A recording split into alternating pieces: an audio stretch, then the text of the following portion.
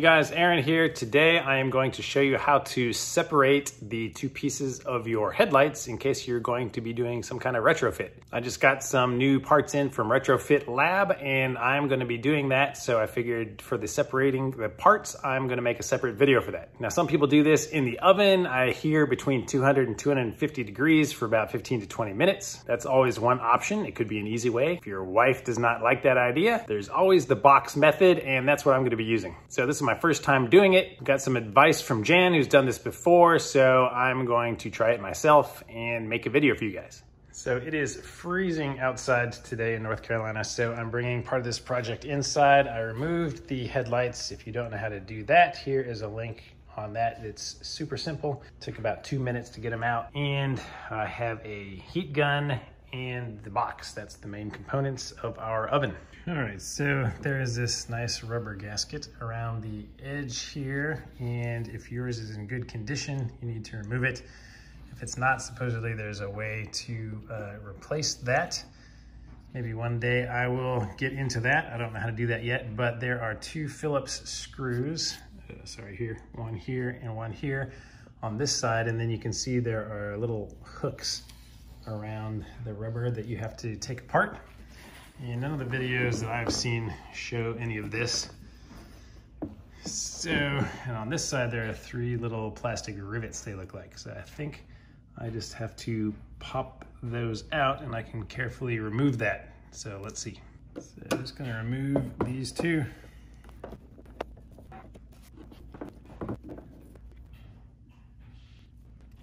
Now this is loose.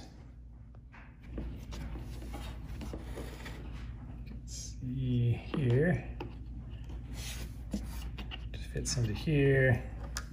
So there's some tabs around that they fit into. All right, the first one is in the oven, but after screwing up the other side, I finally realized that these are the little things that have the pins in the middle. So you want to poke that pin in first. So I just use little tiny Allen keys, and I'm gonna bet that it's gonna come out a lot easier now. Work it gently, poke it in a little more. Still really stubborn. There we go. Pushed it in all the way. And now it's going to come out. My concern with pushing it in all the way is that pin is now inside here. So I guess I'm opening it up, so I will retrieve it later. But at this point, you should be able to peel the rest of this off, I think. Aha, okay, so there is like a little hard hook or something. So you just slide this forward this way, and that front corner will come off. So I don't know if you can see, but there's a little black plastic piece attached here. So when reassembling, start from this corner and slide it on. And apparently you cannot buy these things anymore, so if you have one, treasure it. With that removed, you just need to remove the back panels. Just press on that and this slides out. And this panel here, just unscrew that and remove that so we're not making these with the seals. And this bulb up front, I'm gonna go ahead and turn it and pull this out. And yeah, this is really old wiring. If you can see, it's all frayed and nasty. So when I put this back together, I'll re-tape that up. But I just want to disconnect this one while I'm taking things apart. This looks like one of those little press in the bottom slot here and it comes out, but it does not want to come out.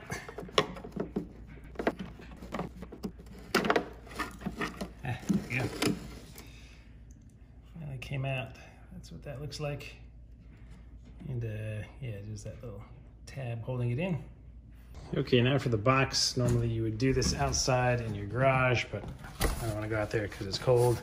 So I'm just gonna put some protection down here, set up our box.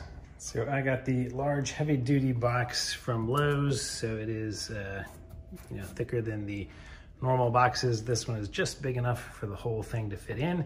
And you don't want the hot air blowing directly onto this, I've heard. So a lot of people elevate it from the bottom, but I'm just gonna put the gun up here higher. So I'm gonna want the outside of this. So I'm gonna want up to about here on the gun, inside the box. So I'm just gonna draw a really rough circle. Go ahead and cut it out with the box cutter.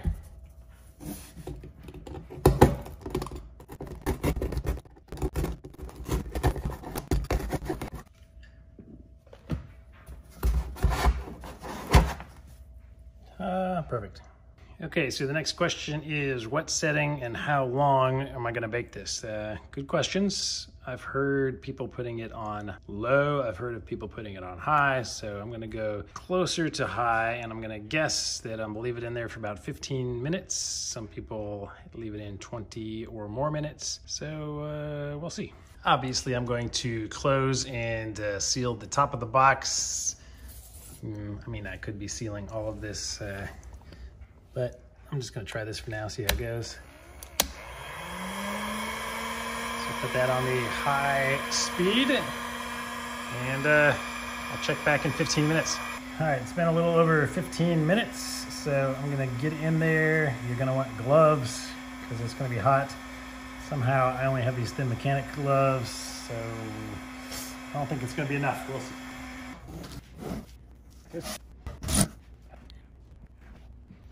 All right, gonna set it down carefully here on a towel. And I did watch a video that seemed like it would be very helpful. And so what they recommended was to start here on the curved section. And what they did is they took a kind of putty knife thing and dropped it right down here in the crease and took a flat head and kind of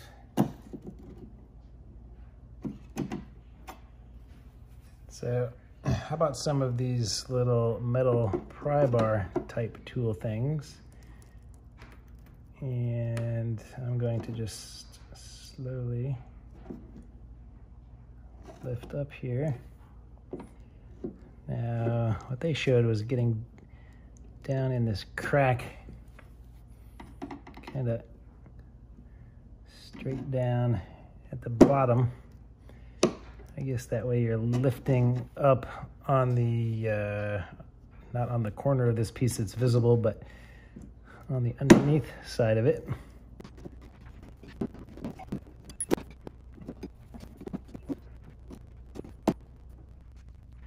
Okay, so it's not coming off really easily, so I'm gonna go ahead and put it back in the oven.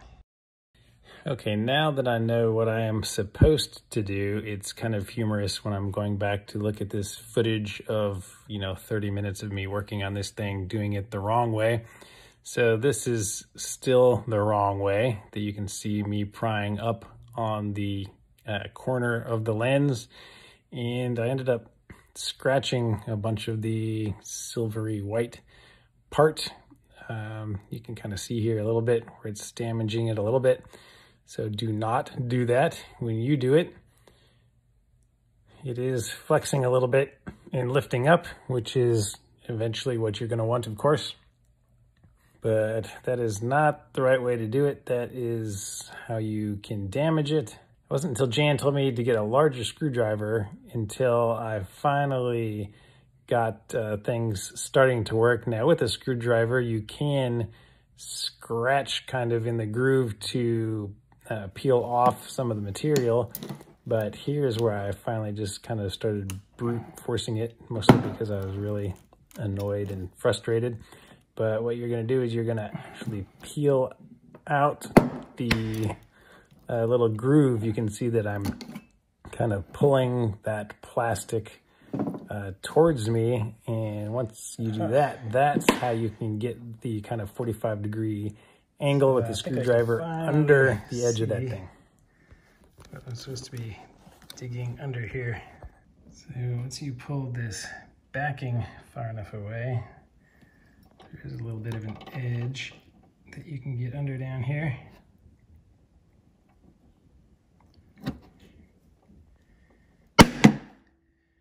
And that's what you lift up, not on the edge of this. Yeah. Bend this out so you can get under the lip.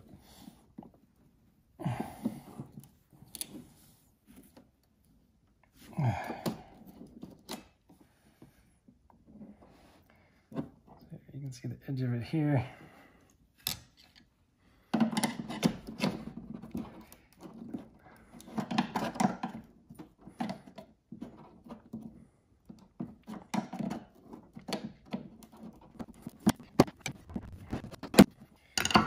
Okay, now that I see what I need to do, let me heat it up one more time. And you can actually see the progress I've made. There's black, black, black, and then it's been pulled apart a little bit here until you get back to the black. Okay, let's try this again.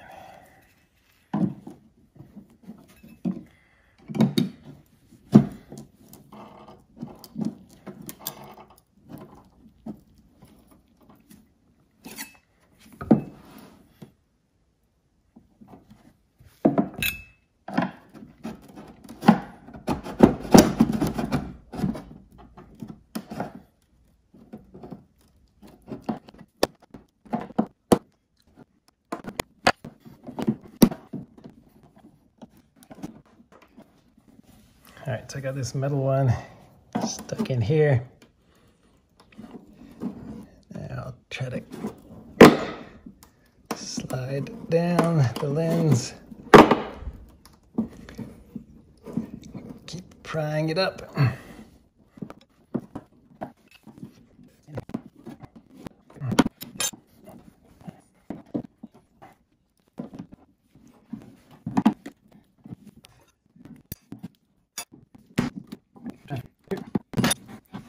After enough leverage, it popped all the way up to here. And now I can just pull it by hand.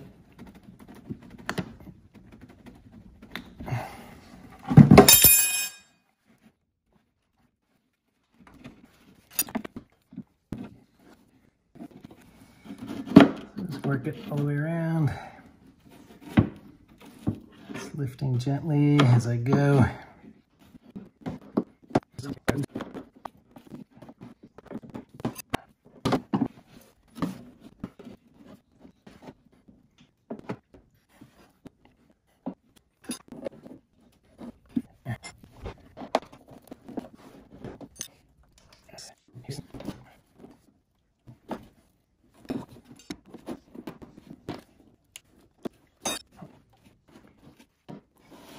Now, while you're doing this, I should point out that they say to never, ever, ever touch the underside of this lens with your hands or anything, even a microfiber cloth, because it will scratch it and you'll have to do a ton of buffing.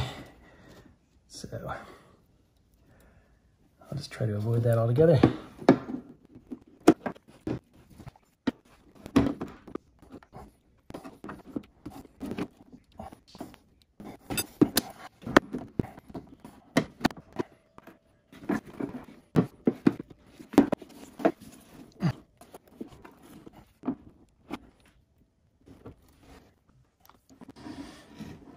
Okay, once I get all the way to the end, I've been using the big screwdriver. If you can see that.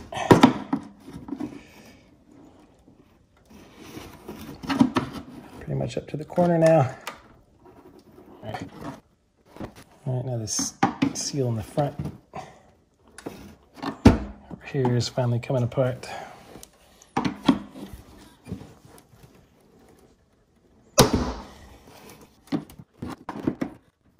So they say once you get most of it, you can just kind of twist it. I'm going to pull the lens this way.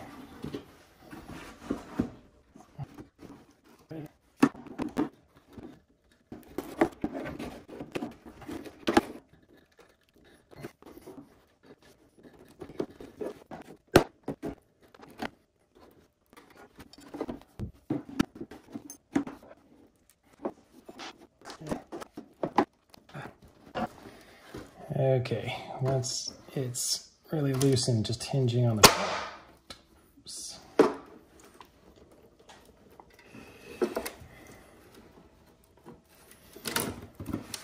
say you can rotate it like this. Just twist it, push this out, and it'll pop off. There we go. Finally disassembled. So this is what you're working with. And all this black stuff is the stuff that we'll scrape off. And we have the innards with some black stuff. And again, remember, be very careful with this. Do not touch the inside. Okay, my next step is I'm just going to use an X-Acto knife or a box cutter and get all of the big chunks of this sealant off. I'm just using a flat blade screwdriver to get all of the gunk out of here too, while the other one is in the oven. Yeah, none of this is fun at all. It's a lot of brute force. So here you can see that I'm working on the second side, and you can see that the casing I just cracked right there. Another piece just chipped off. So I was going a lot faster on this side, but with a little too much confidence, I think, and too much brute force. So instead of working on the bottom part, trying to get that separated, I think what I had done on the other side is when I flip it back around here, I go all the way down to the corner on the front on this side before worrying about the very front part where I was chipping it. So when you do it, work your way around, starting on this side to the other side, but then don't try to go all the way down under the front. Come back over here and to get this side opened up first.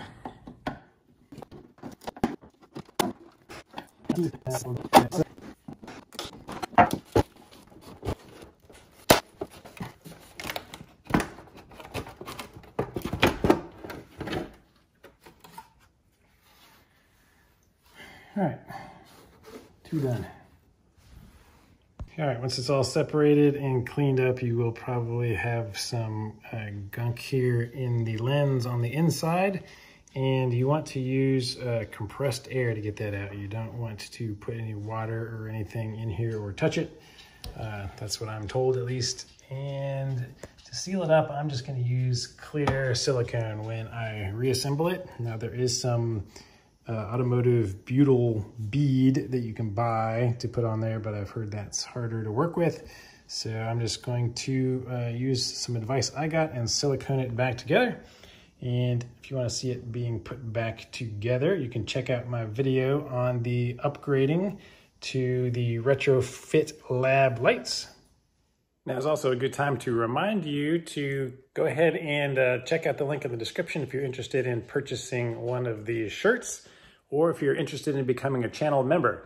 Go check out the join button right next to the subscribe button. All right, guys, that's it for the disassembly video. I hope you enjoyed it. Please subscribe to the channel, like this video, and I will see you in the future for more Boxster content.